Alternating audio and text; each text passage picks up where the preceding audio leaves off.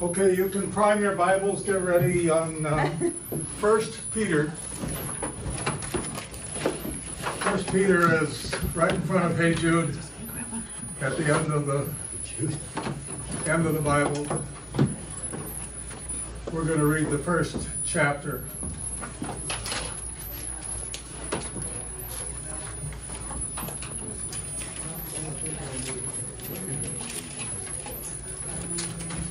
What I want you to listen for as we get the first chapter of 1 Peter read is see if you can capture the connections with what we've been hearing from these Puritans and these early ministers that came to America, how it ties with the idea of predestination, how it ties with the idea that we heard in Ephesians about being saved by grace through faith for works that were prepared for us before we were born, and then think in terms of how the book of 1 Peter, the first chapter, ends and how that connects with the mission of this church.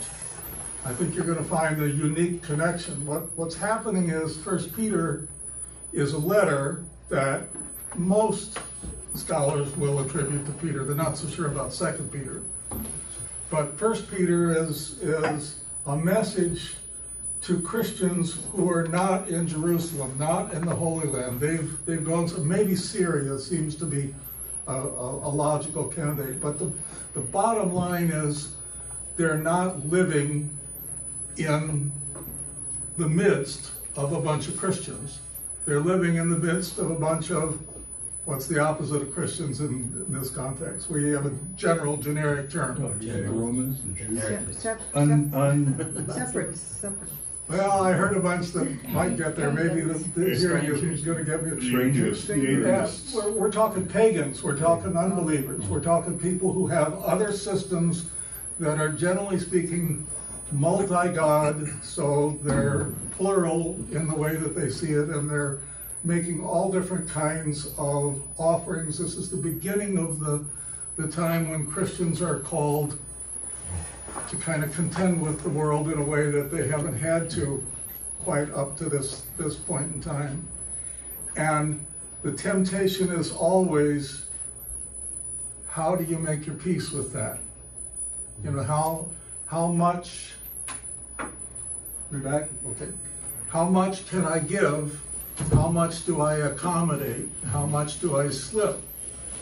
What do I accept? You know, Paul's always talking about eating food to idols that was sacrificed to idols. That's just the tip of the iceberg. These Christians are up against it all day long with everything they do.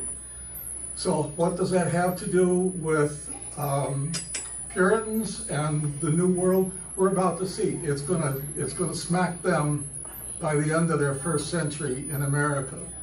And by the end of their first century, they're going to be in the same position as 1 Peter is talking about here.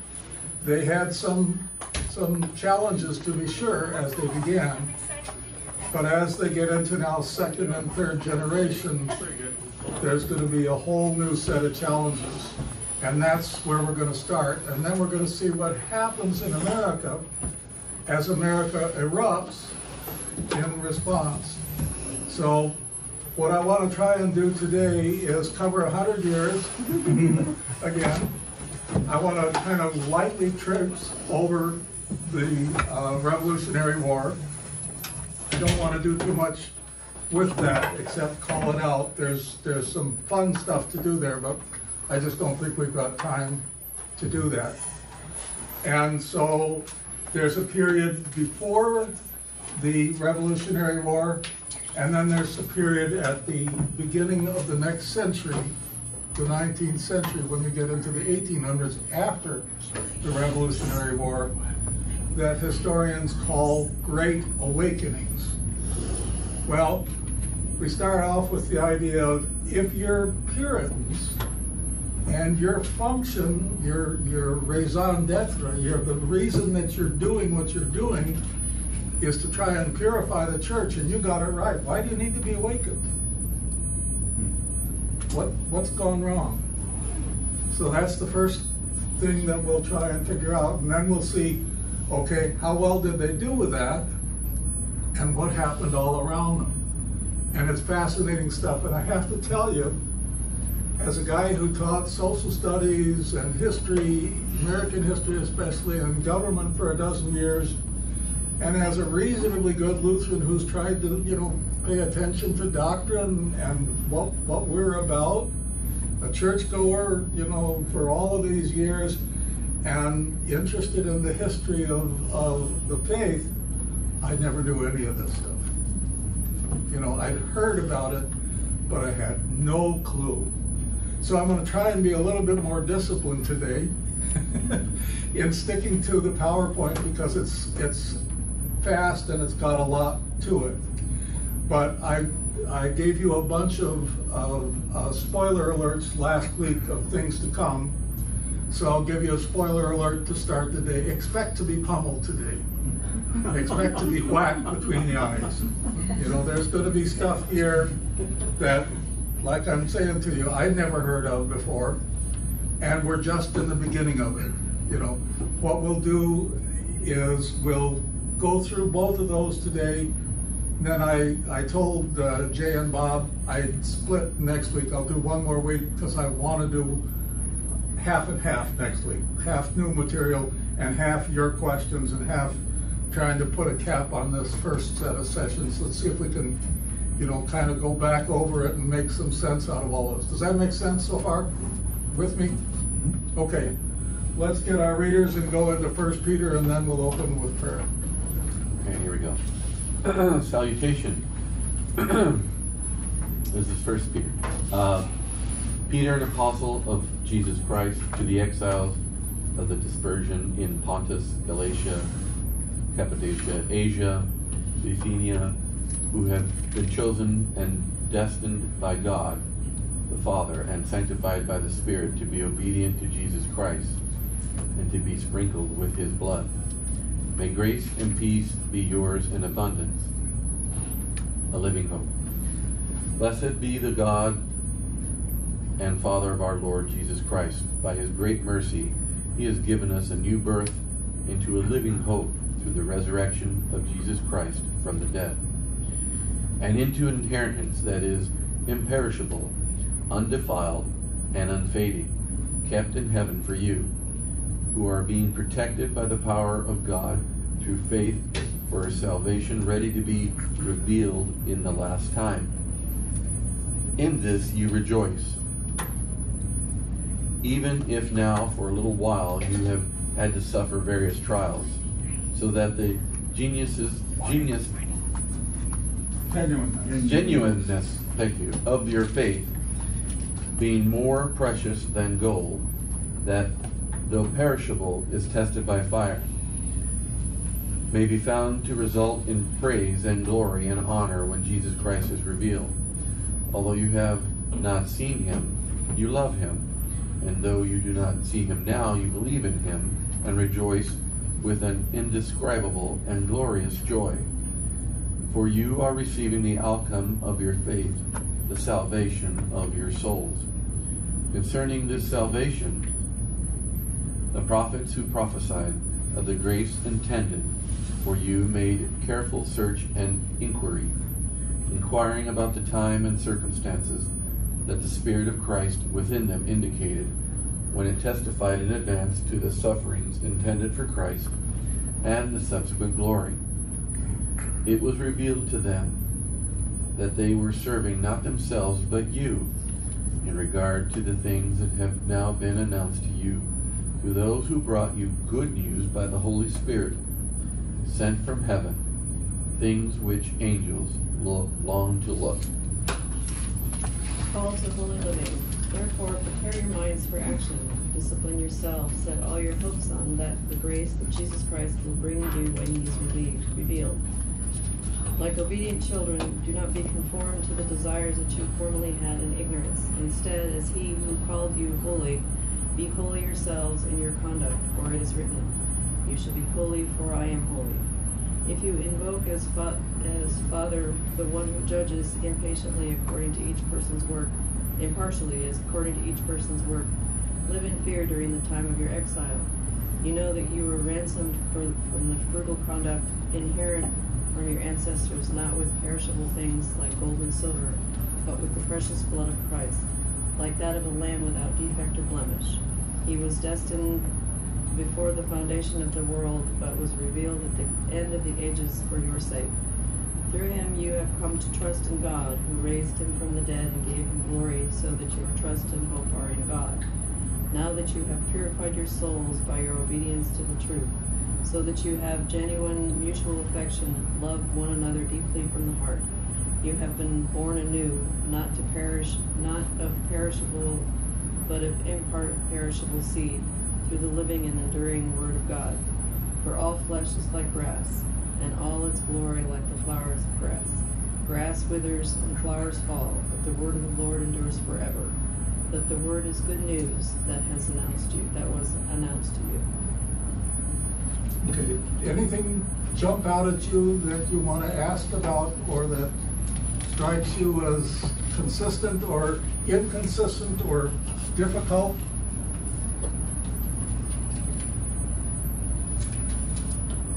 I heard destined in there a few times. You bet. You don't expect to hear that from Peter.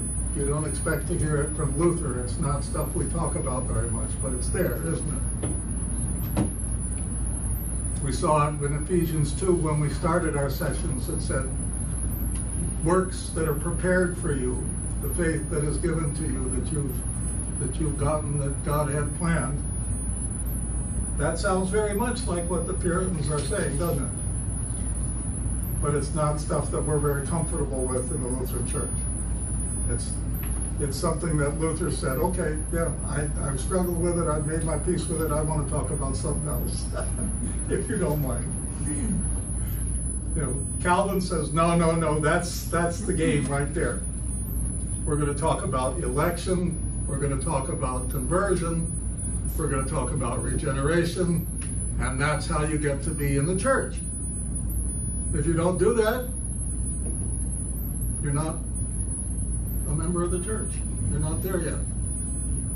And it's a difference in syllables, emphasis on different syllables, but it has a huge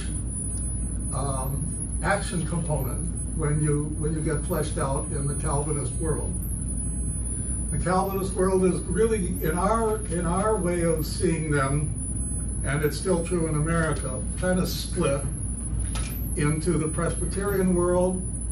By the way, what's a presbyter? Where does Presbyterian come from? It's presbyters those are the ones that are running the church. That's the seniors, that's the elders.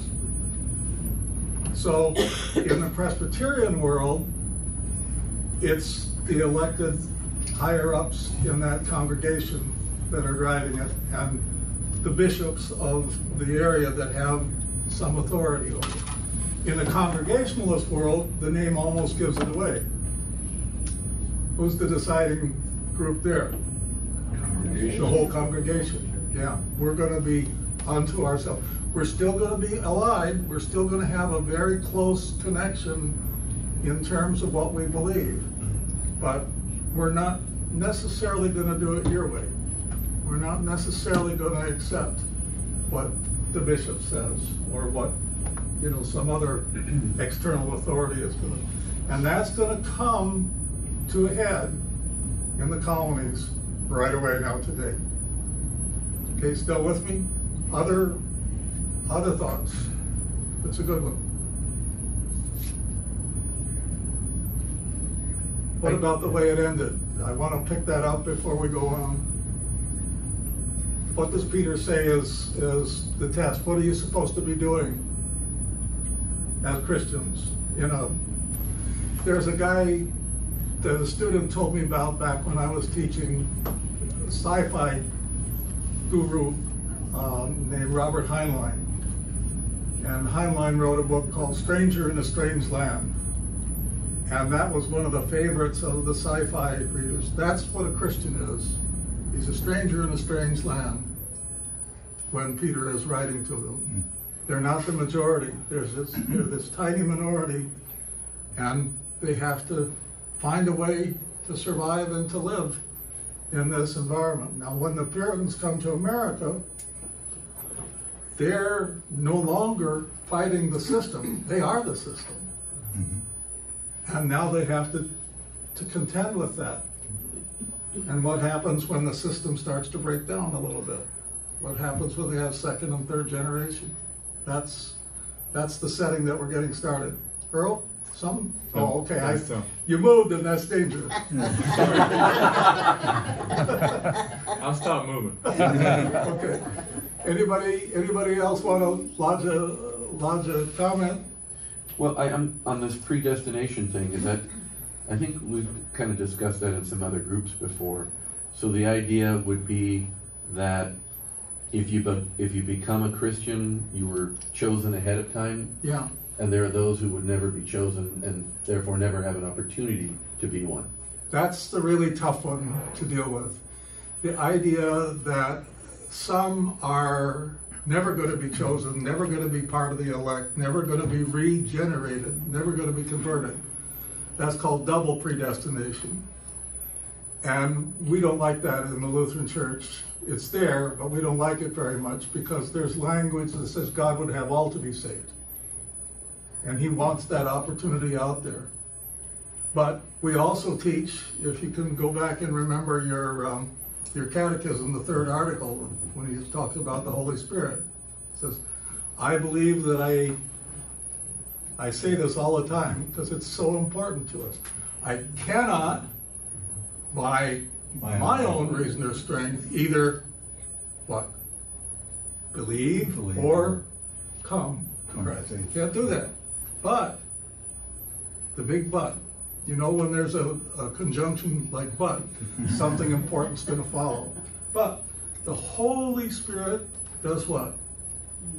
Calls me by the gospel. Enlightens me with his gifts, the scripture. Enlightens me with others speaking to me. Enlightens me with opportunities to hear the word and to serve. Calls me by his gifts, enlightens me, then sanctifies and keeps me, holds me, grabs a hold of me, doesn't let me go. That's another issue for the Presbyterians and the Calvinists. Can you fall away once you've been converted? This is one where I think Calvin and Luther would kind of part company. But that's getting ahead of ourselves. This is big stuff for the Calvinists. This is where they live. This is their favorite topic. And I told you that story about meeting with the Presbyterians when we started out. If you're a believer, if you buy into this as this is where you should start thinking about your faith, and this is how you mind meld, how you make sense of it all, then it's a very comforting kind of a thing. But for most of us that look at this in a rational point of view, it's a little tough to get our arms around and say, I'm happy about this. Now, some people flat out can't accept that, and they rebel totally. They go in opposite directions. My former pastor is one of the ones that goes in the opposite direction, says, I don't buy that. That's not the Jesus that I want. The Jesus that I want takes care of everybody. Everybody's going to heaven. There's a name for that. It's called universalism. I always thought universalism had to do with Unitarianism. Well, it does. They merge later on. But in the colonial days, the universalists are going to fight, and they're going to say everybody gets saved. God's grace is good enough for everybody. Hitler, Pol Pot, Mao Zedong, you name it. They're all covered, and they're all, Jesus is going to find a way. Don't know how. That's not up to me. That's up to God. We have a good friend, haven't seen him in a number of years, a retired pastor from Norway. He's a chaplain at Norway's toughest prison. This guy, Nils Breitung, you remember the news that went off to that island where there was a bunch of kids camping and shot them all? That's where he went. The first thing he does or did, he's retired now, but first thing that he ever did with any prisoner that he met was give them a hug. Tell them that they're loved. Can you imagine hugging Mills Reichel? I couldn't. You know, I can't see that. He could. That was his life. He was very, very much a Lutheran pastor, paid for by the state. Fascinating life, but awfully hard in my book to do some of that. So, other questions, other thoughts before we launch fast? Okay, let's pray. God, I thank you for bringing us together. I thank you for this church, for these people. A wonderful chance to engage with your word. We thank you for being here and for enlightening us, for helping us see how others have tried to tackle their relationship with you. We ask you to be especially present in our awareness today and to lift our thoughts towards you as we go through some very tough, for us Lutherans, some very tough kinds of concepts as people have tried to relate to you. But we ask that all the thoughts of our hearts and the inspirations that we bring to each other and the words of all of our mouths abound to your glory. We ask this in Jesus' name. Amen. All right, let's see.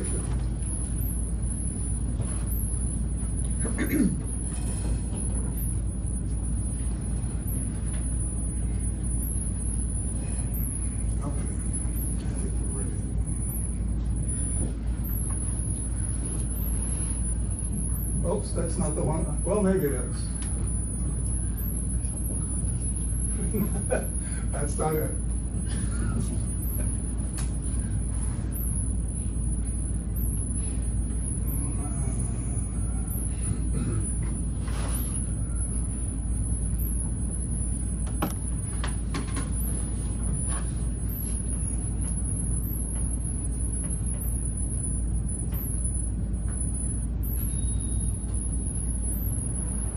Okay.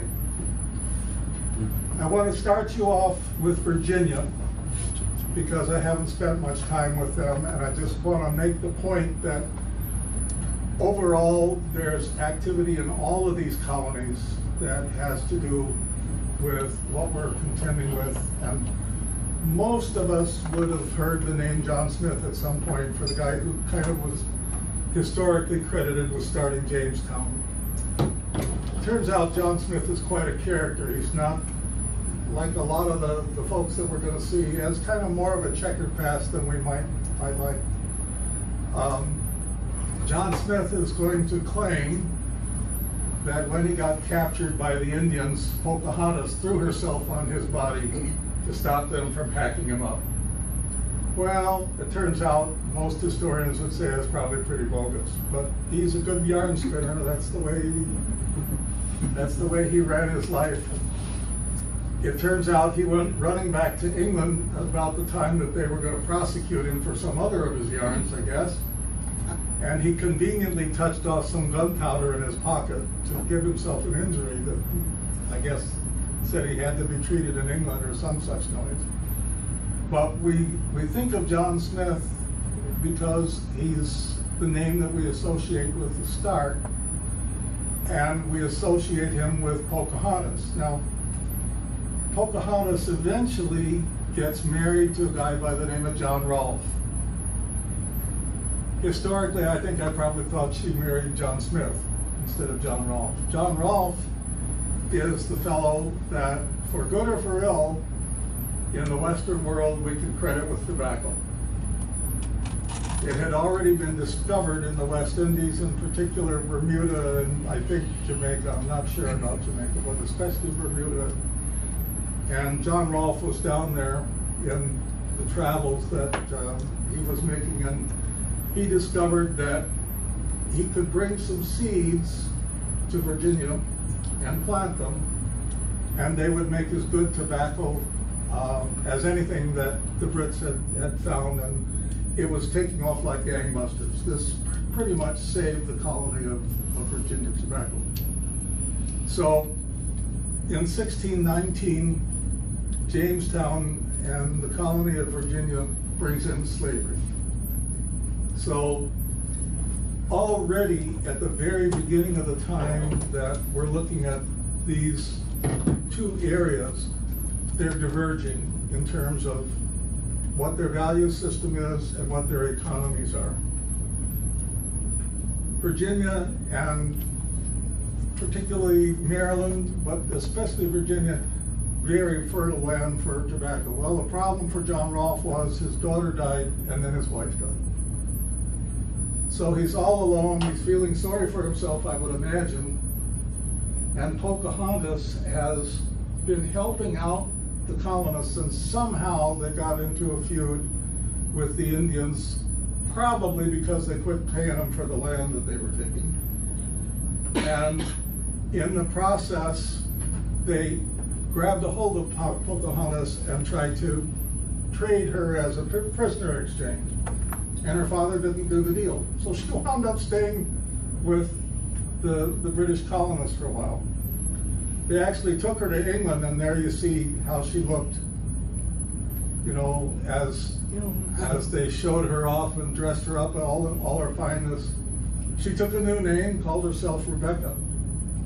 And now she speaks English. Now she's comfortable insofar as she can be, fish out of water in British society, comes back to the colonies, meets John Rolfe, and John Rolfe, who's wifeless, takes a shine to her and says, I think maybe I ought to marry this gal. But he has to ask the governor for permission. I don't understand exactly why, but again, this is an Anglican colony, and this is ruled by the church. The church is connected with the state. The governor is open to at least hearing his argument. So what do you suppose John Rolfe says? I had it printed out, but I don't want to take the time to read it, because even though it's fun to read, it's kind of old English and kind of hard. So I'll give you the translation. The translation is, I'm not doing it for lust. I'm not doing it just because I need a wife. I'm doing it because, try figuring it out. Come on, guys, you can get there. Good relations with the Indians. That's half. What's the other half? Remember, this is an Anglican colony. His job is to Convert? Yeah. It's for the good, and it's for my salvation, because I'm called upon to Christianize this. She's a pagan after all. She needs help. So I'm going to convert her. I'll make her, and she does. She does. And then she goes back to England with Rolfe and so forth.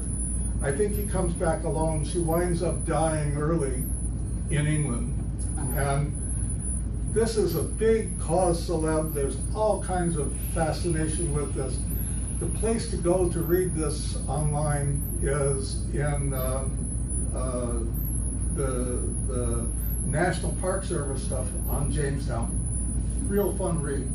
But he writes this extensive long letter, huge long letter to the governor, says, please let me do this because it'll be good for the colony, it'll be good for her, and it'll be good for me.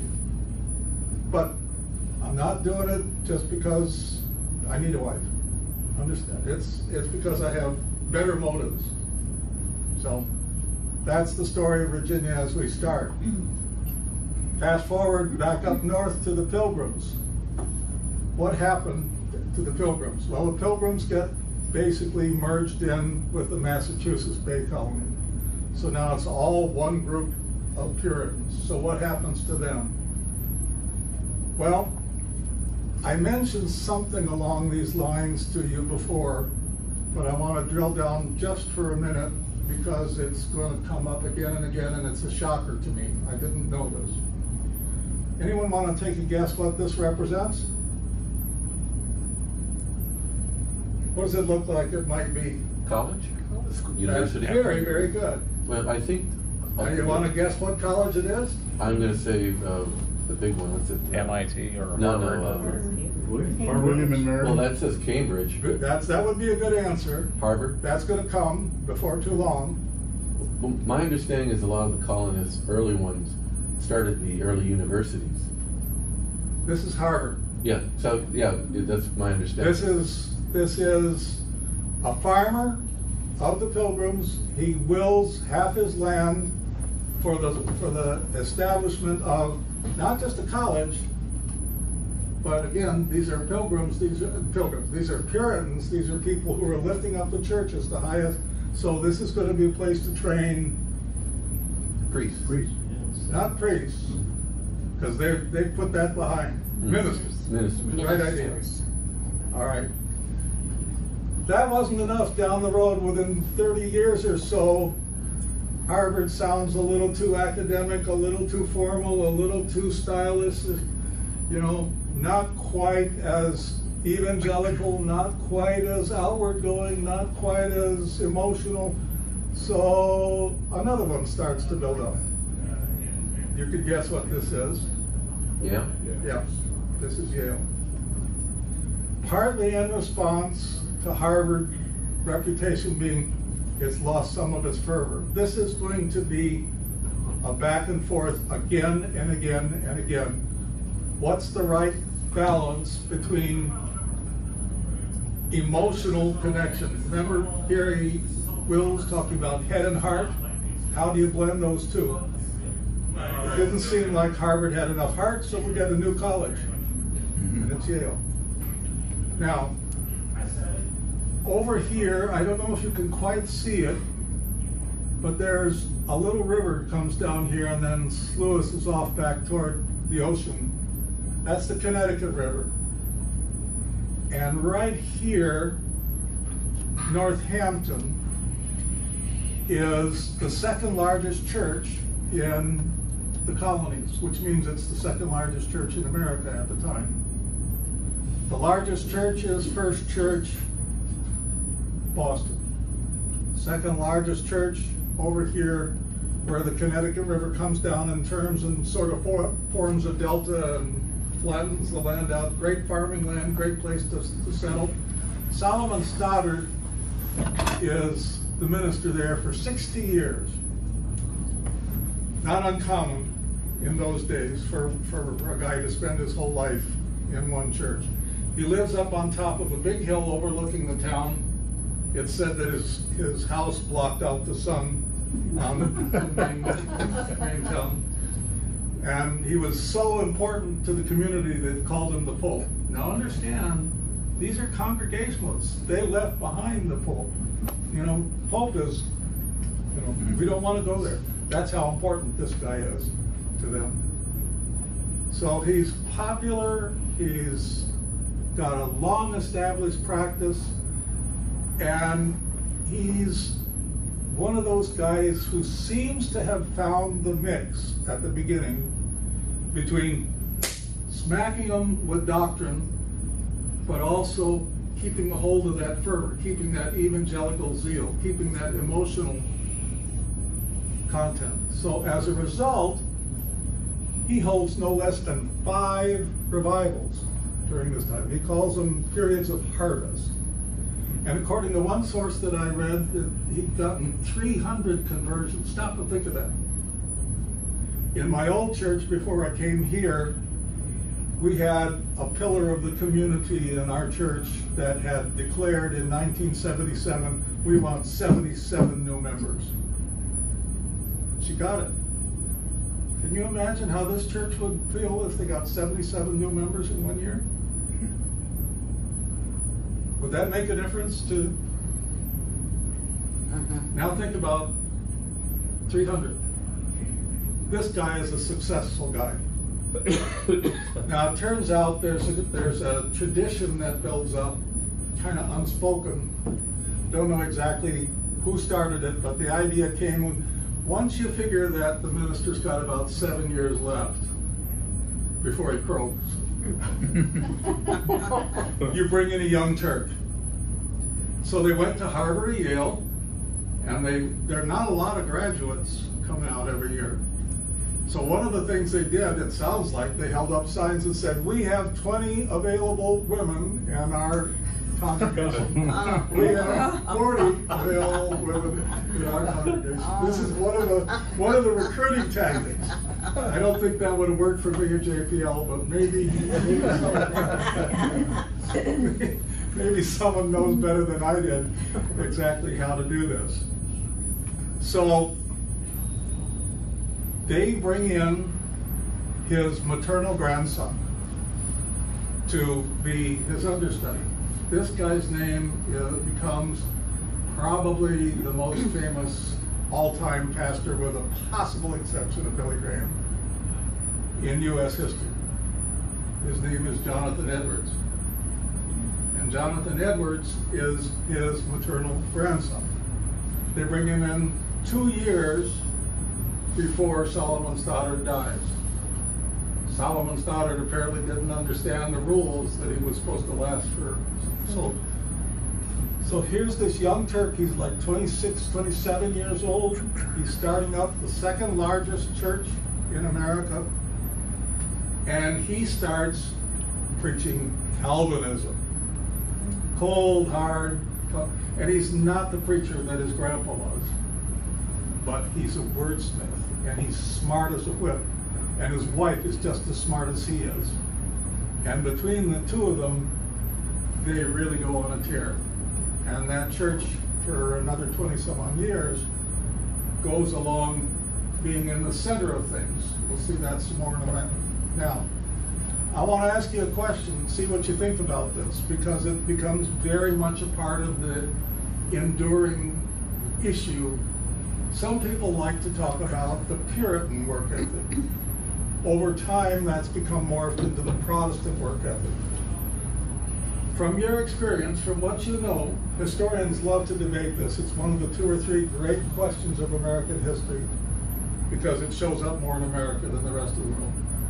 Are you more likely to be successful in business? Are you more likely to make more money? Are you more likely to have more goods if you're a Protestant than if you're something else? Does this work ethic do something? Well, here's part of the answer. Part of the answer is they were told by their ministers that part of your job, this is Calvinism 101, and it's also all the fathers that connect up with Calvinism. You are supposed to work as unto the Lord. Now, if you work as unto the Lord day in, day out, you're probably going to be, what, a bust?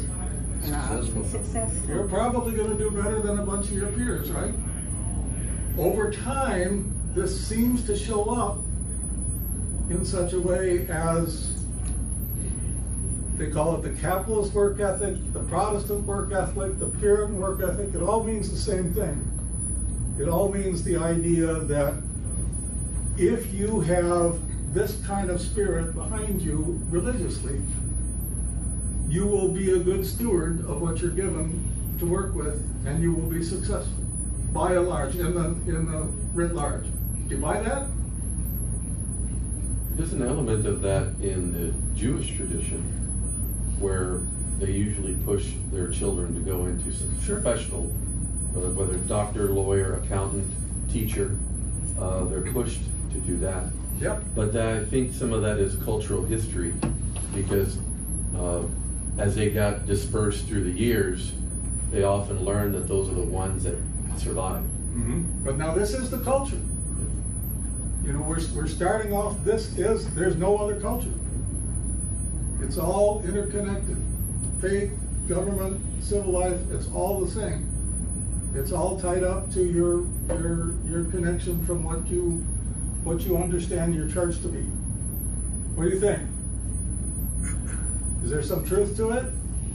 I see you scratching yourself. Well, if it's a culture, if you're not into it, you're an outsider. Yeah. You don't prosper. Yeah. You're looked at as, I mean, you've got to be part of the system. Okay. So that's what Probably it does work. But if the system is work hard, no breaks. But nobody else is, if you don't work hard, you're excluded from dealing with the rest of the community. Yeah, and your business is going to fail. You've already drunk the Kool-Aid if you're in this society anyway, haven't you? So, and there's no alternative. I mean, nobody's going to, if you're, you know, if you have an outside business and you're not part of the community, the other people aren't going to buy from you. They're not going to include you. You're going to be an outsider. Okay. So it does Well, there's that. work.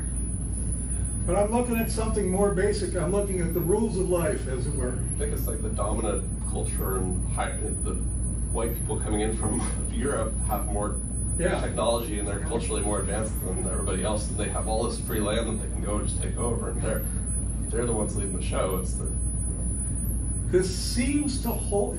If you abstract yourself and fly at 30,000 feet, this seems to hold some truth. Not universally. It doesn't work quite as well in Scotland, for example, where Presbyterianism has its big start. But it seems to work in America. So a lot of people have written about that. There's 2 or 3 questions that historians love to debate endlessly. This is one of them. In America, our situation is such that New England seemed to grab a hold of this fully. They don't have the plantation system. They don't have slaves, by and large.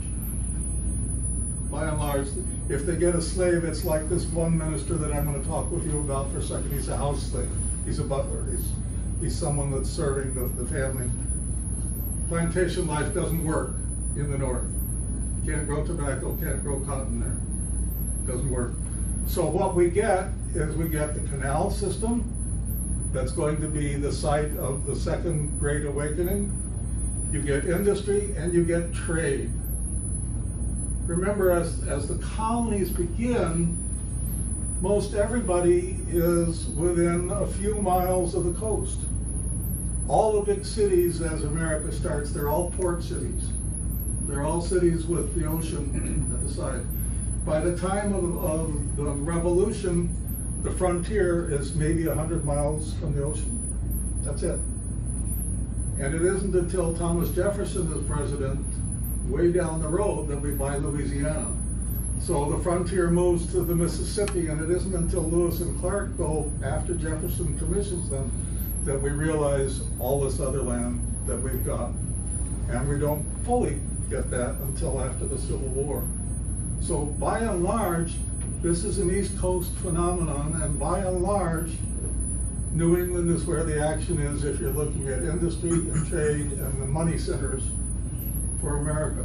They're doing really well. Now, ask yourself, what are going to be the consequences for the churches? People get This is what 1 Peter is talking about. Don't the people get distracted? Not only distracted, I think you're right, but carry it to the next level. The distracted people are going to leave or not. What's going to be the most important thing in your life? Work and money. Business, money, materialism, all the good things of life. So what happens to the kids? Do the kids want to prostrate themselves in front of the congregation and say, I've had a conversion moment and I want to trust you to judge whether I'm good enough to be a part of the church? Not so much. What do you think? No. Would you? They rebel, new ideas, you know, same old thing. They find other things that are not, Okay. like today. I mean, like every generation, you know, the young kids find other things than what the parents. Sure.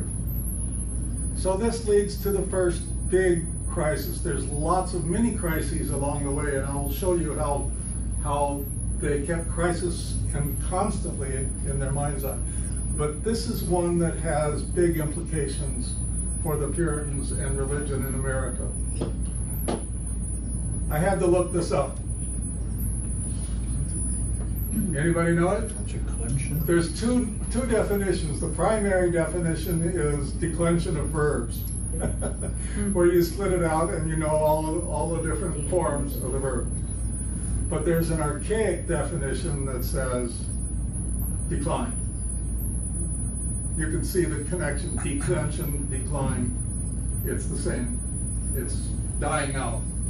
It's desiccating, drying out, losing its vigor, losing its fervor, especially the fervor. So, what's the answer? This is fascinating for Congregationalists. Remember, the Congregationalists are saying, we decide here in this congregation what's good for us. So they get all together and they call what's something new piece of language enters in. It's called a synod. It's like a convention where you get representatives from all the churches together. Now understand, they're not giving power to the synod, but they're saying, let's talk about this. Okay, now let's see. I'm going to do this kind of like a film strip. Go around, see who can read it, whose eyes are good enough to read it, so I don't have to read it all. Go ahead. You want to try it? Can you get it? Read the, Yeah. starting with the synod call. Sure. Synod called in 1683, the Reverend Samuel Torrey of Weymouth lamented, there have been a vital decay, the decay among the very vitals of religion, by a deep declension in the life and power of it, that there is already a great death upon religion, little more left than the name to live, that the things which remain are ready to die, and that we are in great danger of dying together with it. How's that feel? Voice of hope, huh? Depressing. It sounds like today. Yes. I was going to ask you that. You beat me to it. Well, now we get to that guy I was going to tell you about, Frelinghuysen. Theodor Jacobus Frelinghuysen. He's a Dutch guy, born in Holland, comes to America. He thinks he's going to see what he's seen in Europe.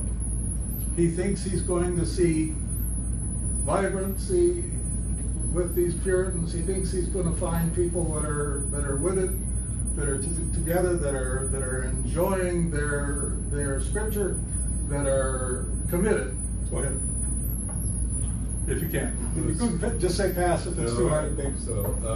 The Encyclopedia of New Jersey states, loyal to the Heidelberg Catechism, he emphasized pietism, conversion, repentance, strict moral standards, private devotions, excommunication, and church discipline. He was an eloquent preacher who published numerous sermons, but struggled against indifferentism. Are you ready for this? Indifferentism and the formalism. There's a lot to unpack there. But fundamentally, what I want you to focus on for the moment is this idea of church discipline. What do you think that is? Keep in mind, we're integrated here. The church is the government, the church is the voters, the church is the people that are in charge. So if you come a cropper against what the church's teaching is, or if you're sleeping around, or if you're cursing too much, or if you're not doing X, Y, and Z, according, what do? Excommunicate. Yeah. They might, hey, Joe, turn around, repent, stop it. That's church discipline. What do you think would happen if Pastor Jay or Pastor Bob were to come and knock on your door and say, you're not going to get to come to this church anymore unless you turn it around? Sock him. Are we talking morals here? Is this strictly about morals? Morals is a big deal. Morals is a big deal. Did they have any If you power? drank too much. Did they have courts? Were they able to fine the church members, or was it just excommunication, or you're good? I mean, was there no... Pretty soon there's going to be enough splinter groups that church discipline isn't going to matter anymore, because if you get disciplined in one, Yeah, just move You on. move to the next one. Yeah. Now, my wife's former boss got kicked out of a Lutheran church over by us because she's living with a man that she's not married to. What do you think? I think that's ridiculous. Yeah, Should you ridiculous. not allow that person to come to church?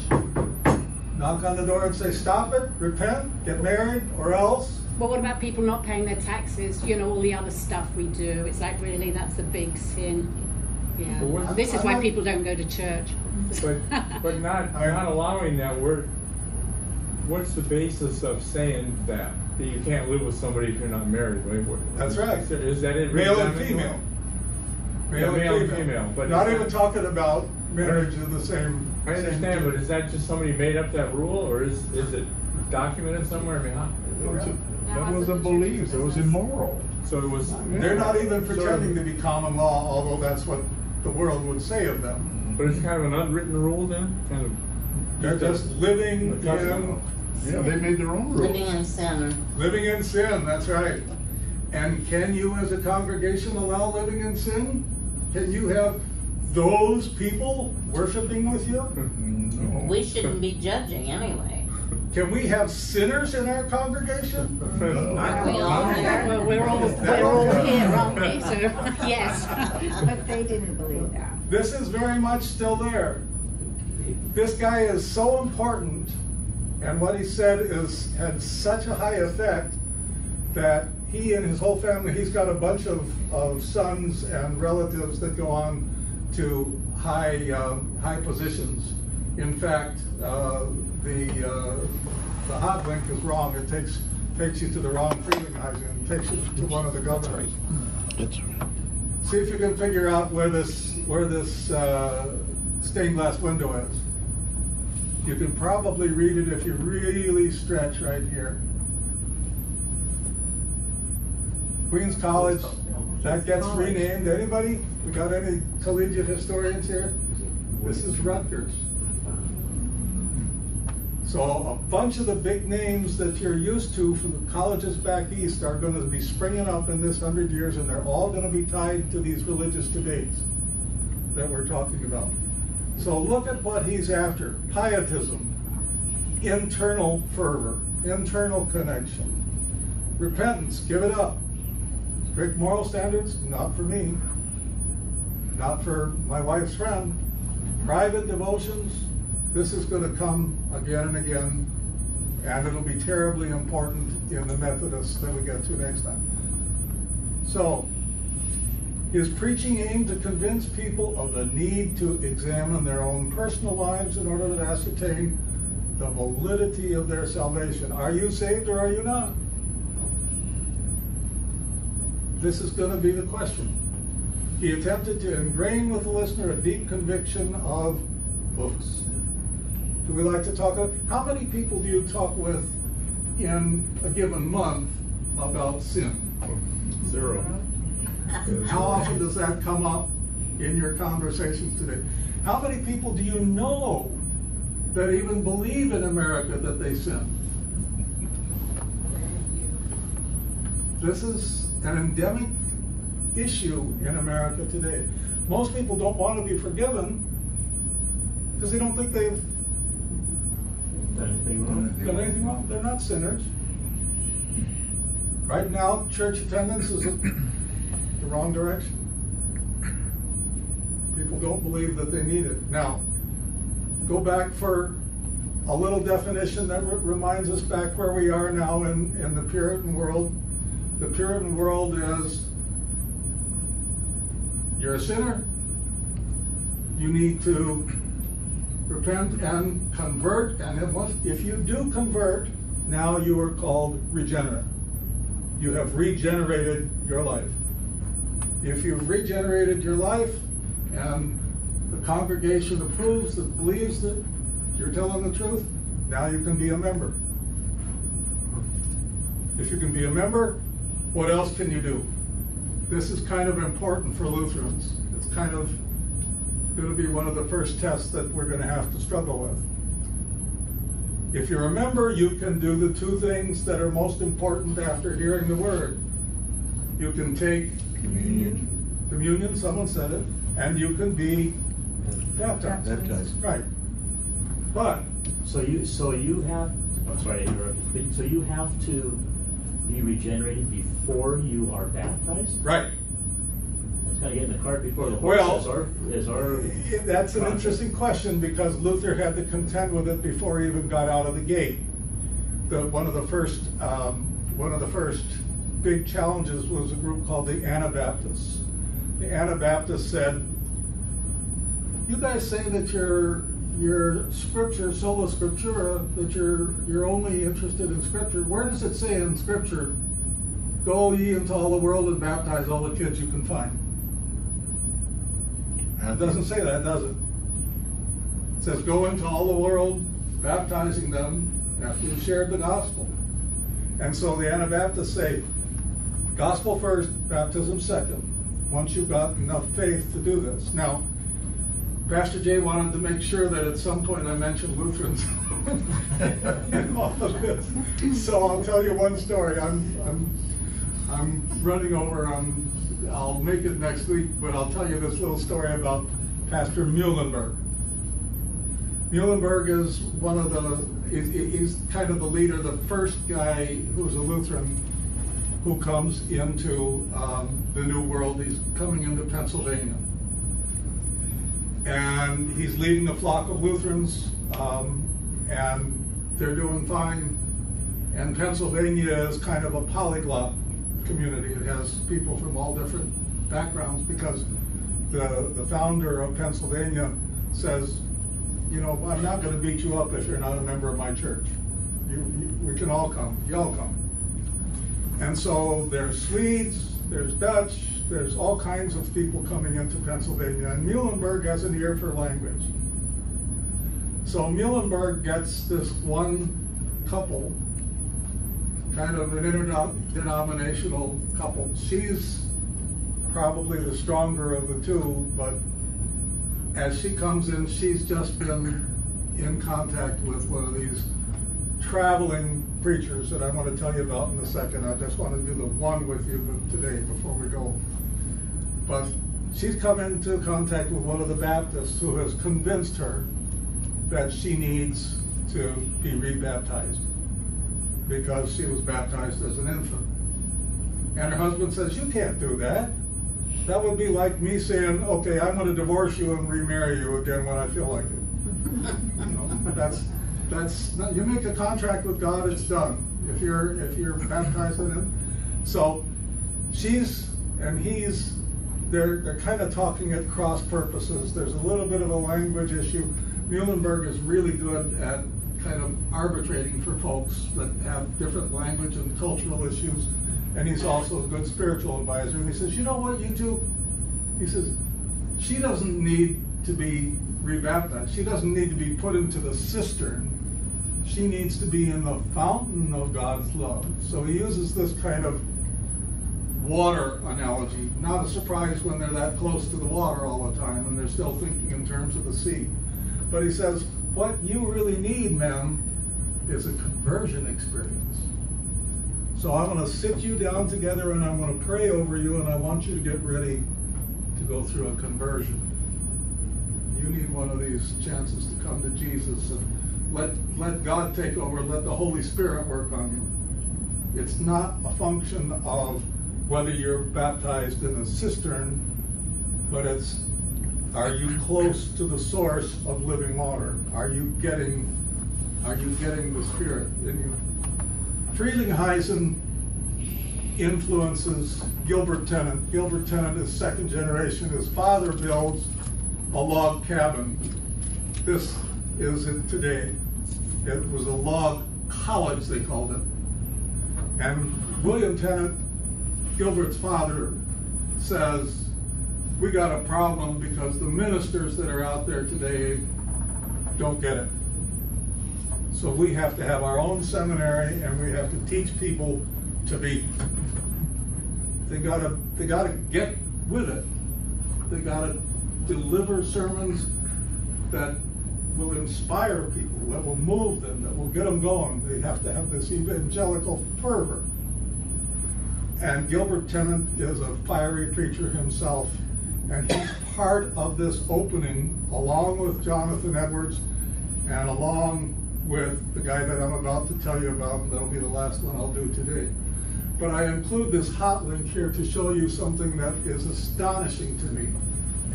It just absolutely blows me away that there are these old guys that are of the Great Awakening and the Second Great Awakening have websites. And people are still reading what they said, and they're following it, and they're publishing about it all the time. It's amazing to me to go back. I'll show you just one. So, how does the rubber meet the road? The rubber meets the road in baptism, Terry. Announcement of baptism. Well, what happens? You have the grandparents that are still around. They are regenerated, they're converted, they're full members. Kids are not. Kids are baptized. But they didn't see fit, for whatever reason, to come forward and go through the conversion experience. Now here's granddaughter. What does Grandpa want to do? Grandpa wants granddaughter baptized. What do the rules say? Conversion. No. No kids of non-members can be baptized. They're not members. They haven't been converted. They're not regenerated. Well, guess what? As happens here, you look around, you look at most of us are not exactly spring chickens now. We're not just starting out new families. We want our grandkids to grow up in the church, right? So did they. And there's enough of them to start cranking up the system and saying, we need to get this fixed. So there's multiple challenges to Puritanism, and they make a compromise. And they say, okay, as long as one of the parents was baptized, then the granddaughter or the grandson can be baptized. One of the two. If the grandparent is a member, grandson, or the son or daughter is baptized at least, then we can do it, but they're not going to be members. But along comes, well, I'll have to come back to it. Along comes Solomon Stoddard, who we started with. And Solomon Stoddard says, you know what? It doesn't make a lot of sense, especially if we're going to baptize kids, that we should hold people back from communion. And his idea about communion is, it's a means of grace. It's a chance for the Holy Spirit to work on someone. Now, what does the rules say about non-members having communion? Can't do it. Not going to do it. But in Solomon Stoddard's church, they are. So according to the historians of Puritanism that are themselves Reformed, this is slippage. This is declension. This is losing it. Okay, I'm going to fast forward here and come back to the Salem witch trials, because I just got to tell you a little bit about George Whitefield before we go.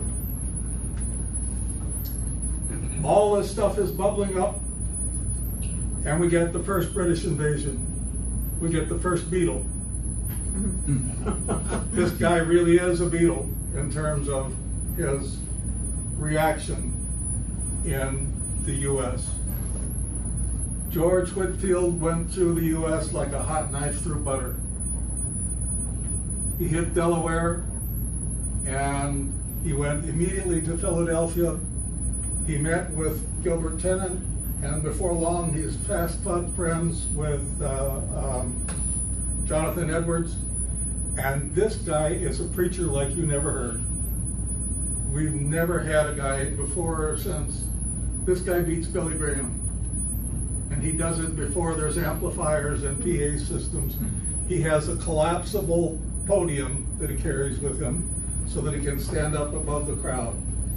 He's got a super big voice that's enables him to project and be heard. Ben Franklin measured out in, I guess it was Philadelphia, how far he could go back and still hear the people. And he said, if I make 2 square feet for one person, and then I march back as far as I can hear him, he said, he might have been preaching to as many as 30,000 people by the time he was done that could hear him. But half that many for certain were hearing him routinely. The first time he spoke in Philadelphia, the crowds came and trampled 5 people to death trying to get in line to hear him. Even the Beatles didn't kill people, but he did. Now, look at him. Oh. What do you see? He's cross-eyed. Yes, he is. He had some sort of disease when he was a kid, and this apparently made him cross-eyed. It also gave him his religious experience, apparently. So his detractors said, he's cross-eyed, he's stupid. And they made horrible cartoons of him. And his followers said, his eyes make the sign of the cross. He's got one eye on heaven and one eye on earth. But it didn't matter once people listened to him, because he moved them. And Ben Franklin was a buddy. What George Whitefield did, among other things, was he was a master of PR. He took out ads, he made posters, he had them on all of the poles, all the trees around town before he arrived, so that he announced his coming, so everybody was ready for it. He had what today we'd call a teaser campaign going in. So everybody was hot to come in and see him. Everybody would be real excited. Ben Franklin writes in his autobiography that when he went to see Whitefield, he went with a couple of buddies, and he told them, he said, don't bring any money. Because if you hear this guy, he's going to talk you out of it. And so one of his friends listened to Whitefield, and he said, this is pretty good. I think I'll give him all the copper coins I've got. He listened some more, and he said, you know, I think I'll give him the silver too. He's really mighty good. After a little while longer, he says, I'm going to give him everything I got. And he talks to his third buddy that went with Franklin and this guy, and says, will you loan me some? I want to give generously. And the third guy says to him, ordinarily I'd give thee everything that you would ask for, but I see thee are not in thy right mind. So I'm not going to go there. So let's see if I can leave you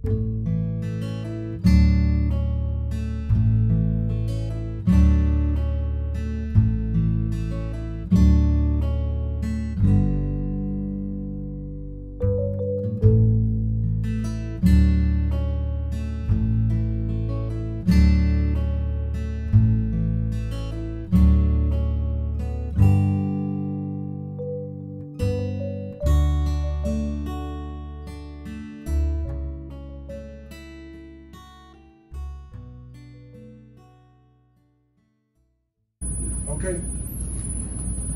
We'll pick it up next week, and we'll see what this gives rise to, who follows him. First British invasion is going to be followed by more to come. See you all then.